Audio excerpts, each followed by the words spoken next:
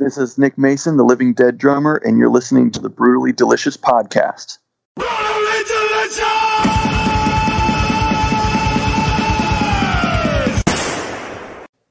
I know you work on quite a lot of stuff. What are you up to right now? Actually, today, I got two different cool things today.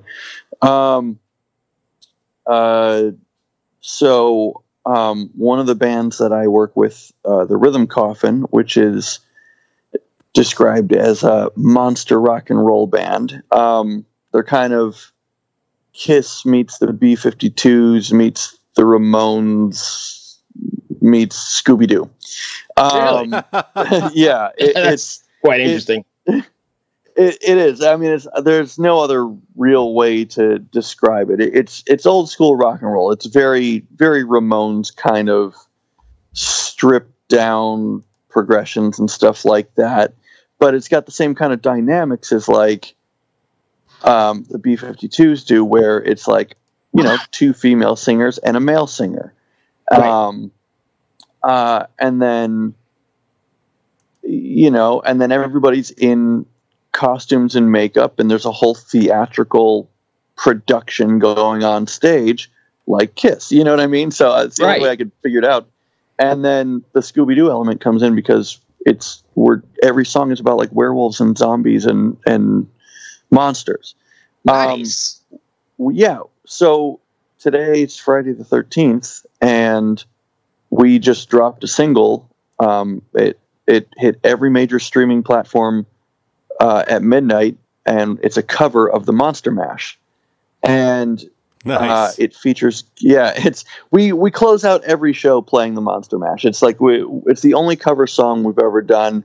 The band's been around for like 15 years, and at least for the last 10, this is the closer every night. No matter what, they end the show playing Monster Mash, and they play it very true to the original version. It's not super up-tempo like all the rest of the songs are. And so we decided to actually just license it for our new record, and we did two versions. One version is just the band playing it the way we normally play it live, and then we did a second version that features guest vocals from Davey Suicide and Calico Cooper from Beasto Blanco. And so that version with the guest vocals just dropped at midnight, and that's available worldwide right now. Nice. Where can people find it? Spotify, Apple Music, Amazon Music, Google Play, SoundCloud, pretty much anywhere you get your music from, Target. I don't know. Like it's the laundry list of platforms it's on is like 3 pages long. Cool. But if you just look up the Rhythm Coffin and the Monster Mash, it should pop right up. I'm gonna check that out right away. Yeah, so that just came out today, which is awesome. We sat on it for such a long time. Like the idea came about, 8 months ago, where we're like, let's just license the song and cover it for the new record. Like, why not? And then it was all what the hell? What if we called some favors in on this one too? Nice. Yeah. So it's the first single on the new EP, which it's a 6-song EP that will come out October 1st, and that's called Monster on My Back, and it's got a few new original songs on there, and then both versions of the Monster Mash kind of bookending it. The special guest version opens the CD, and then our version of it, the regular version, will close it out, and then stacked in the middle is a bunch of brand new songs. Nice.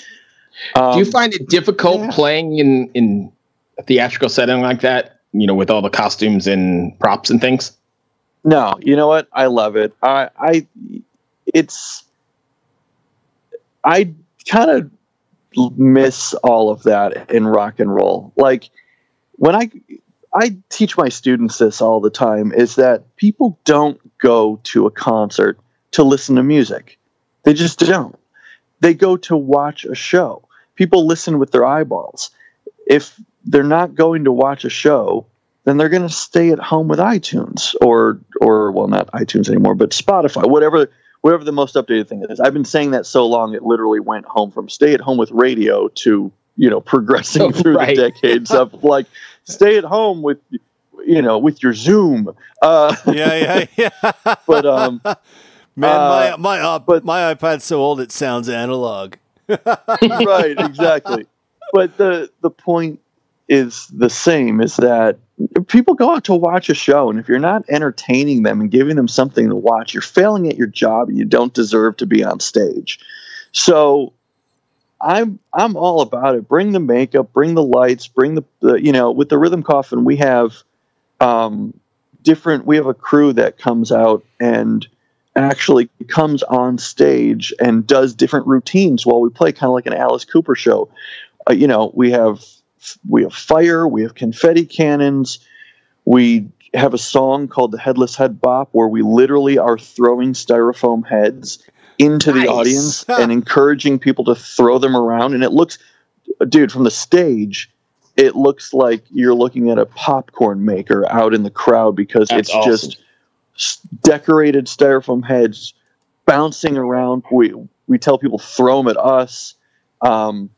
We have a song called Gruesome's Cockroach Coffee, and it's like this super fast, like 2-minute play as fast as you fucking can song, and we have 2 giant, like 6-foot inflatable cockroaches that get tossed into the audience. Nice. And they go crowd surfing. You know what I mean?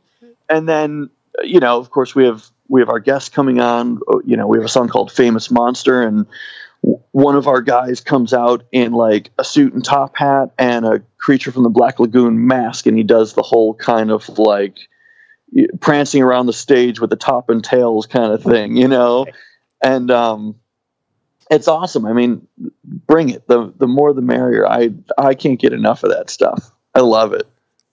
Oh, that's awesome. And then, I grew up on Kiss and Alice Cooper and that whole theatrical sort of thing. I'm dating myself, but I really do appreciate the full package rather than, just some dude staring at his feet playing the guitar. Yeah. And I mean, there's nothing wrong with that. When I kind of matured and came into my own was the early 90s, so the stripped down thing, Nirvana, the grunge movement, that was what sucked me into music in the first place. Yeah. But, and I love that. I have a very, very passionate, opinion that the 90s were the best decade for music, top to bottom. But you got, nothing's going to beat an Alice Cooper show or a Kiss show or a Rob Zombie show or anything like that. Like, you're not going to beat it. You're absolutely not. One of the greatest live shows I've ever seen in my life was Rammstein, and it was just because they literally lit everything on fire for an hour and a half and then just peaced out and just left the audience stunned of like, what just happened to me? Yeah. Yep. Oh, man. Yeah, I like that. I agree. Like, I grew up in I don't know, I'm 43 now, but I grew up in the 90s like you did. And I agree, like, such an amazing thing. But I remember in the 80s, like when I was in junior high or whatever, I was going to see Motley Crue, Girls, And Tommy Lee is coming out over the audience in this spinning drum set, and there's fire everywhere. And it was just mesmerizing to see something. Yeah, man. I mean, drum solos suck unless you're doing something like that. Yeah, you know what I mean? And I'm a drummer, and I'm telling you, I think drum solos are boring. I think they suck. I see someone doing a drum solo, I'm like, I'm going to go get a beer. Yeah. But if you're Tommy Lee and you're swinging from the rafters or you're doing something that is a little more inclusive, like when Godsmack does it and Sully rolls out on a drum kit and they do a drum battle. That's really cool. You know what I mean? And what people don't realize is that the guitar player and the bass player just step off to the side during that solo, but they continue to play. So it's not really a drum solo because there's still rhythm going on. There's still guitar and bass going on underneath it. Just, the spectacle of having two drummers go head to head overshadows it with your eyeballs. So again, it's giving you something to latch on to visually. So unless you're going to step up your game and do something really badass like that, drum solos suck. You know, I also like what Metallica did on the last tour, where they came out with the big taiko drums, and they just. I didn't see that. Oh, you got to check it out. I didn't get to see Metallica the last round.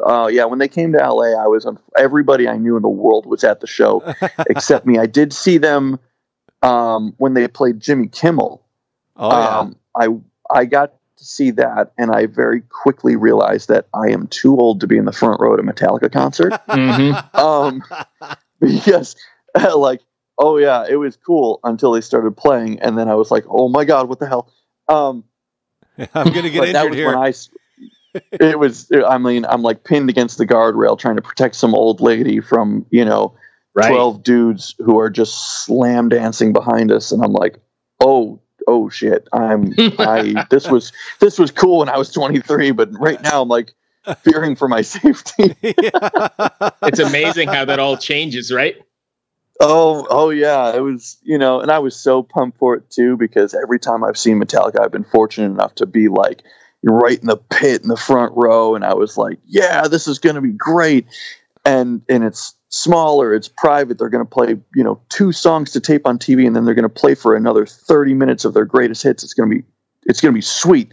And I was like, it was sweet until he started playing, and then I was more on like, right. Then I felt more like I was trying to be a bouncer, and then I was enjoying the concert. That's awesome. Yeah, no, if you can go on YouTube and you can check it out. But they had these huge taiko drums that they roll out on stage, but they had they had electronic pads in them, and the whole band gets in on this drum solo. So that's cool. Yeah, it was really, really cool.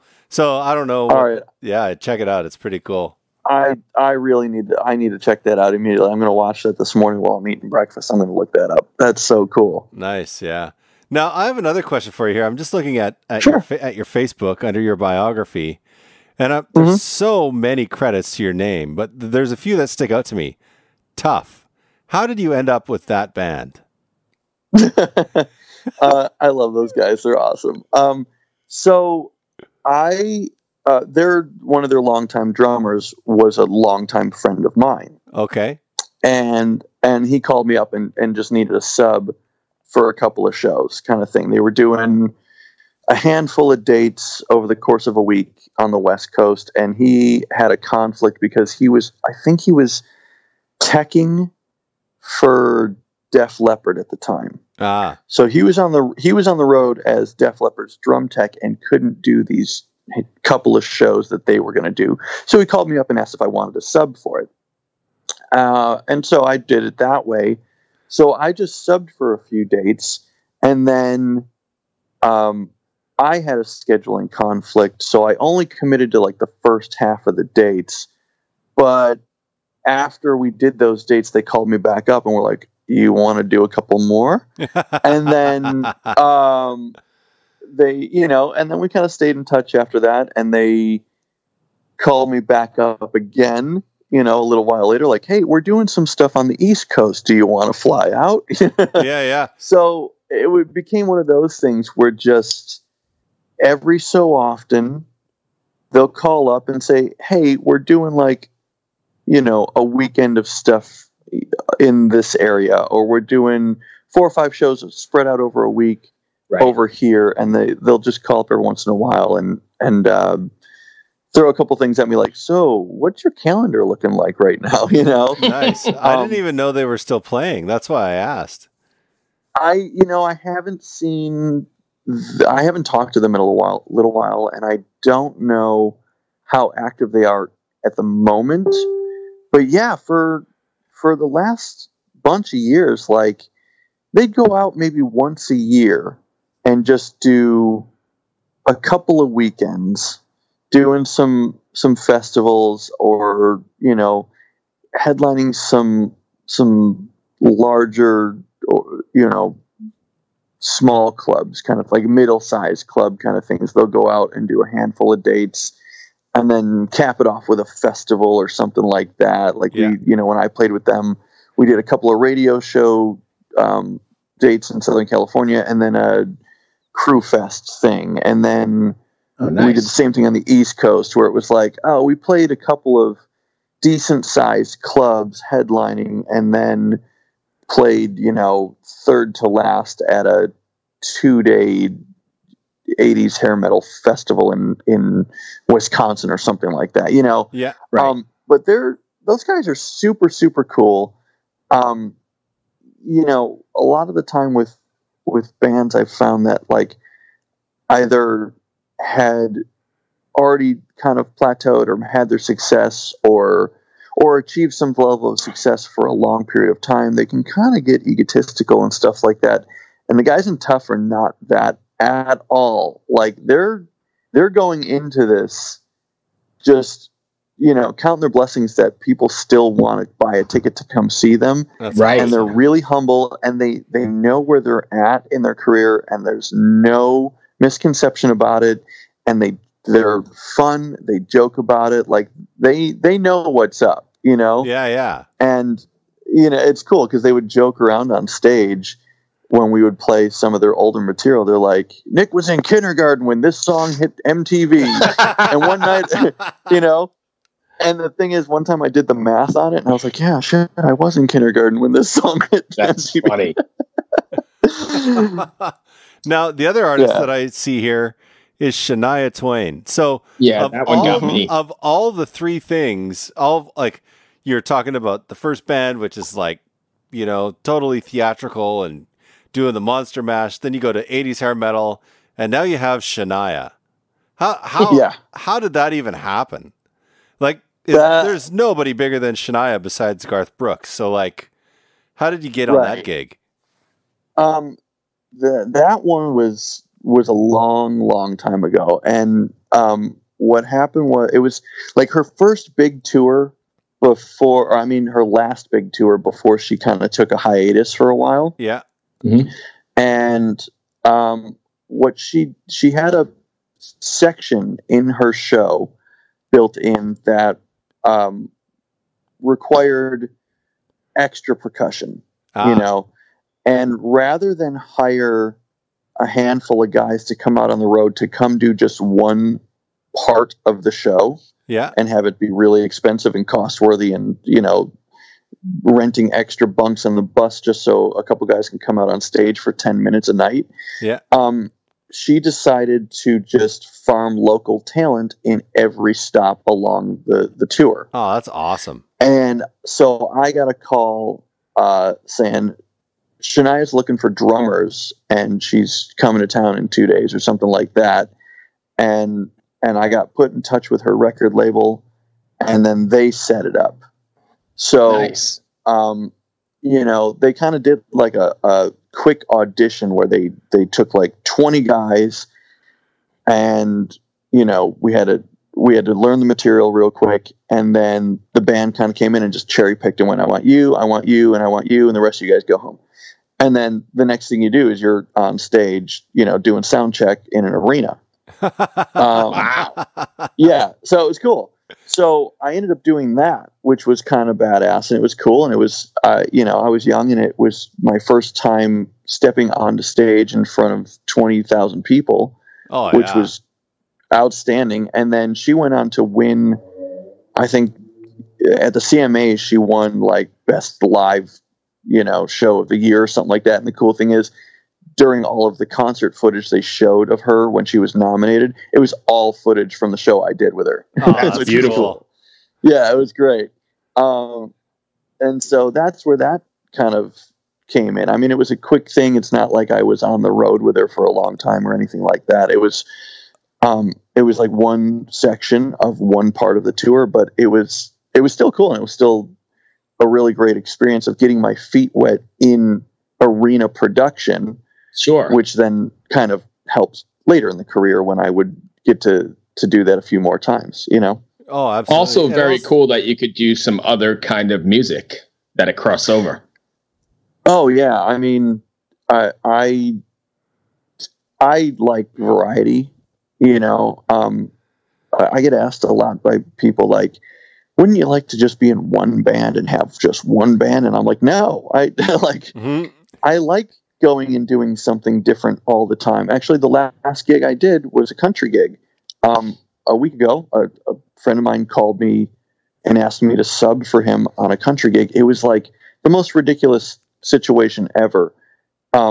Less than 24 hours notice, and doing 4 sets of country songs, like 60 something songs, right, with no prep time at all. And I told him, I'm like, I don't have time to even like make a playlist to listen to these songs, much less learn them before 5 o'clock tomorrow. So if your band is cool with me just kind of showing up and winging it, then yeah, I'll do the gig. And that's exactly what I did. And that's what I did. And there was like, out of these 60 some songs, they gave me the set list. Now I'm like, yeah, I've heard of 5 of these, and the rest of them, I have no idea what they are. I don't know how they sound. Nothing. So, luckily I had a good bass player, and just, he was able to kind of hold my hand through all the songs and give me all the changes and the stops and where the tempos were and stuff like that. And then I step out and I did, an entire night of country, and that was last week. And now tonight I'm doing a vaudeville themed show, playing, again, really theatrical stuff where I'm going to be in makeup and we're going to have burlesque dancers on stage, and, it's like, and then the next one's going to be something different, and then the next one's something different. And it's, I like it that way. You know what I mean? I like being able to play metal on Thursday and then play the blues on Friday. It's great. That's awesome. Okay. Now, go ahead. No, go ahead. I have a really geeky question. So I own a software company that makes drum virtual instruments. What is your favorite snare drum? My favorite snare drum, it's kind of a coin toss. So there's like the coveted holy grail of snares, and that's like the Tama Bell Brass from the 80s. That's a beautiful drum. Everybody makes a version of it nowadays and stuff like that, which is cool. But that was the snare drum that was heard on every major rock record when I was growing up. It was, and it's instantly identifiable. It's the snare drum on all of 90s Metallica stuff. The Black Album, Load, Reload. It's the snare drum that Dave Grohl used on Nevermind. It was used like every big rock record in the 90s. That was the snare drum that the producer would roll out. Yeah, well, it was backline. They would just rent it. Yeah, and I had a fly date out here in LA before I lived here one time. Yeah. And I went to the same backline company to get my gear, and they had 3 of them. Oh my God. You just knew one of those was used on all these records. And I was like, I'll take that. And put that one in the case. I'm taking that one. You know what I mean? How heavy was it? It weighs like 15 pounds. It's ridiculous. That's awesome. It's so good though. You can put any head on it. You can tune it any way you want, no matter what. It's going to sound great. Yeah. And especially in a studio, you can do so much with it and tweak it so many ways to make it sound like 1,000 different things. So that's probably one of my favorite snares. And then opposite that is like, the Black Beauty snare. Yeah. The Ludwig Black Beauty, which is, a much thinner version of the bell brass. So the bell brass is 3 millimeters thick and it's bronze. And then, a Black Beauty is 1 millimeter thick brass that is coated in black chrome. And that's another one that I have 2 versions of that snare. Neither one's an actual Ludwig one, but I have a Yamaha one that they custom made me. Nice. And it's cool because it's flat black and it's the only one in existence. And then I have another one that's got the black chrome on it that I got. And that's another one that can just do anything. I use it probably about 90% of the time on every recording and every live show I do, because no matter what head I put on it or how I tune it, I'm going to get the sound I want. If I need a big, deep, fat country sound, I put a thick head on it and drop tune it. If I need to play, a funk tune, I'll crank the head and put something thinner on it, and it'll do that, and then I'll sound like the Chili Peppers, or you know what I mean? Like, it can versatile. Do anything, no matter what. It can do anything, and so I use that more than anything else ever, and that's why I own two of them. It's because I'll bring two of them out on a gig, so if one goes down mid-show, my backup sounds exactly the same. Right. Awesome. That's pretty perfect. Okay, now this is my last. I'm such a tech geek. Sometimes I drive crazy. I am this too. way. I'm super nerdy and super geeky, and I absolutely love talking about gear and stuff like that. However, unless your listeners are drummers, they're going to be like, dude, who the fuck cares about the snare drum? But no, it interests me. I always ask drummers these questions because I want to know. Cool, and how do you feel about electronic kits now and virtual instruments, and how they're kind of transforming the way people are tracking music these days, especially drums?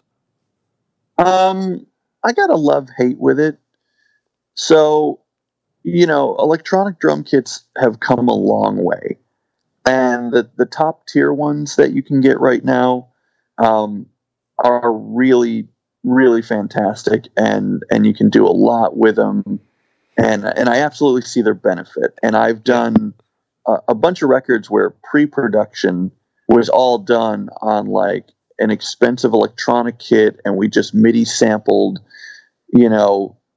some software that has actual audio samples of drums that I wanted to use. Yeah. And it sounds good. It sounds really, really good.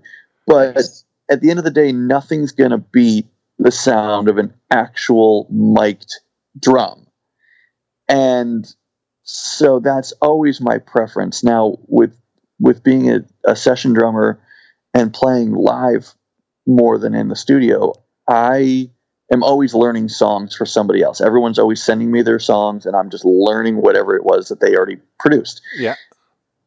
I'd say 75% of the time there's no drummer on those songs, and it's all programmed. Yeah. If you get a really good producer and they really know how to do this stuff, the programming sounds fantastic to the point where you almost can't even tell that it's not a drummer. But there's not everybody in the world is that precise with it. And I don't care what you say, a guitar player is not going to know how to properly program drums to make them feel and sound like a drummer played it, no matter what. I have a theory, and I even started a blog about it called Think Like a Drummer. So, because I was sick and tired of getting mixes from bands that were programmed by guitar players or singers. Yeah. They just sound so there's no pattern to anything. There's no rudiments. There's nothing. A lot of the time what I've found, and this has become really very, very trendy in modern rock music the last handful of years, is they start changing up the kick pattern too often, and it almost never recycles back to just a groove. Yeah. It's like, oh no, it's going to play this for a bar and a half, and then it's going to add this note, but then it's going to take it away there, and then it's going to add two more notes there. And then your kick pattern's all over the place. And it's because you got, a guitar player or a singer or somebody thinking that they're being creative. And it's like, no, if you just make a pattern out of it that recycles every bar or every 2 bars, and then you spread that out over 8 to 16 bars. Oh my God, there's your kick pattern. And it doesn't have to progress and chop up and be something completely different on bar 16 than it was on bar 1. Oh yeah. You're destroying the actual groove by trying to be creative, because you're not really being creative. You're just making something different for the sake of making it different. Absolutely. And the other thing people don't realize is that drummers have 2 arms, and that's it. 2, unless you're Def Leppard. Then you only get 1. Right. Generally speaking, 2. And you can't program things that require 3 or 4 arms. And that happens a lot. Snare, floor, tom, 2 cymbals, and a hi-hat at the same time. You don't like that? Yeah, exactly. And it happens all the time because they're like, they want to beef up the sound. And then I'm like, yeah, it sounds cool, but you can't duplicate that live. No, what's that going to look like? Yeah, and I'm of the opinion that anything you put down, in the studio needs to be duplicated live. You want your listeners to watch the show hearing what they remember, not hearing your interpretation of what they remember. Right. Like, that's doing a disservice to your audience, is doing something different on stage than what you threw down in the studio and what they're hearing on the radio. Like, I don't want to go see a band and have them play some weird artistic version or a bastardized version because they can't actually pull it off. Oh yeah, when they're on stage. You know what I mean? Where you can get away with that sort of thing, I think, is with specific genres of music. When it comes to, electronic music, obviously it's in the name, it's electronic. In other aspects too, industrial bands and stuff like that, I'm going to go to a 9 Inch Nails show or something like that, or a band that's even more extreme like KMFDM. I'm going to go see them live, knowing full well that shit on the record wasn't real. It was programmed, but they are still going to duplicate it live through the use of, backing tracks and MIDI and samples and triggers and all kinds of stuff like that. But that's the nature of that kind of music. So I feel like you get a pass with that sort of thing. But if you're, playing in a regular rock band or a country band or whatever, I really am a fan of, like, a drummer went into the studio and actually hit a drum to produce the sound that I'm hearing on Spotify. Oh, I agree with you. I own a drum software company. I make virtual instrument drum software, but as an engineer, I always prefer a live drummer. There's just something about that feel. And, you could try to recreate that, and you can get pretty damn close with software, but you also lose the drummer because, I always like to use this as an example. You could put 4 drummers in the same room and have them run a blind test and tell each of them to play 4 on the floor. And then you're going to have to choose which one played it the best. And let's just say they're all the best drummers in the world. They're all going to have a different 4 on the floor, every single one of them, even though it's the same beat. Absolutely. There's nothing incorrect about what you just said. I 100% agree. And when you decide which one played it the best too, that's subjective. That's a matter of your personal opinion, because you could also stick 4 guys behind the board and be like, no, I liked A, and the other guys could be like, no, I like guy B. You know what I mean? Sure, absolutely. And that's the thing too, is there's this striving for perfection thing. I think really at the end of the day, why so many people are using programmed drums and stuff is A, it's easy, anyone can do it. And B, it's this striving for perfection that everyone has. Everyone wants things a specific way. It's a control issue. They want control over the finished product, and by putting someone behind the driver's seat that's not you is relinquishing that control on a subliminal level. Mm-hmm. And it's very difficult for people who are producing this music or any music to give up that control, because they want it their way. And if you hit the snare drum in a way that doesn't sound like what you have it in your head as, then you're going to get axed from the gig, and they're going to program it. And it's stupid. It's absolutely stupid. I think it's more affordable too, for a lot of people. Where we are. Well, yeah, that's the other thing too, is you don't got to pay a guy to come in and do it and then have that person do it a way that doesn't line up with the fictional version you have floating around in your head. You know what I mean? And the studio time and the engineer and it's all like, like, I don't know what studio rates are like in LA, but here in DC, I can get a decent studio for about $1,000 US for a day. And then I have to pay, if I was a musician, I'd have to pay the engineer. So that's going to be another $300 to $500 for the day. And then, then you have the musician that you have to pay, and however many songs they're going to do, and how much they're going to charge per song. By the end of the day, maybe you go in and do 5 songs, you might be looking at, $4,000 or $5,000 for that day. Right. Yeah, exactly. And that's the other thing too, is that no one has the budgets that they used to have. A lot of people now are just self-financing too. Absolutely. The majority of the work that I do is all like a dude scraping by at a day gig to then hire me to play his songs, Yeah. And so the budgets aren't what they used to.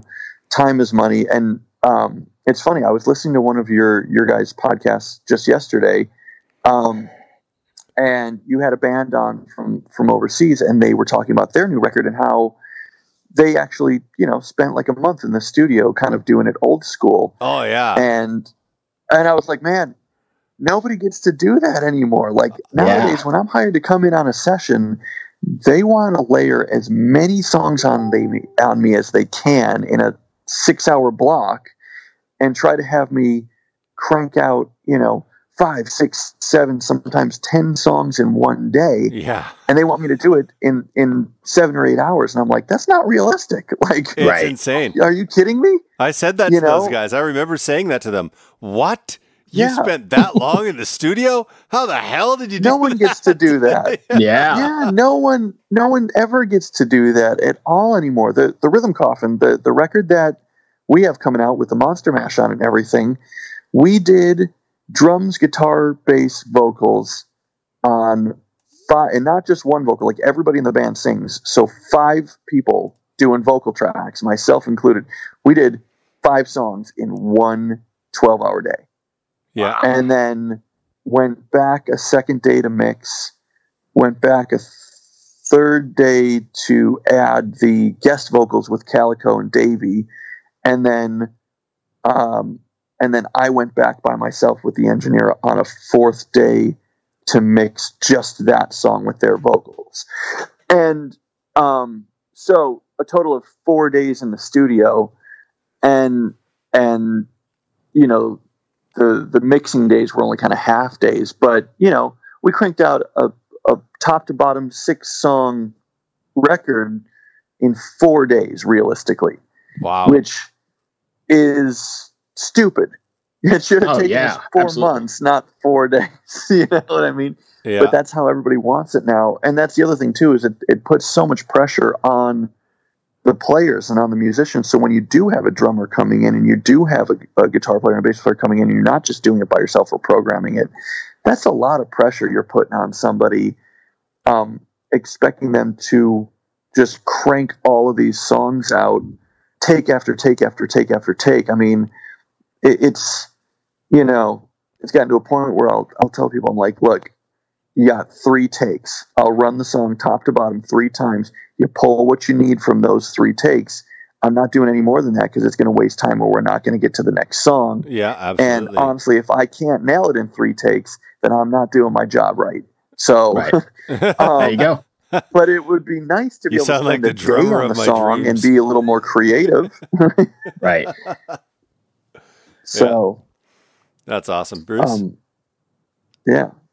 If do you have any more technical questions, Chris? No, sorry. I geek out. No, when that's I talk fine. to drummers, man. I just I know we do this a lot, but so I just like to ask some questions at the end, just for get fans a chance to get to know you a little bit better. But if you were stranded on a deserted island and could take 3 records, say, for the rest of your life, assuming you had like a solar powered player of some sort, what would they be?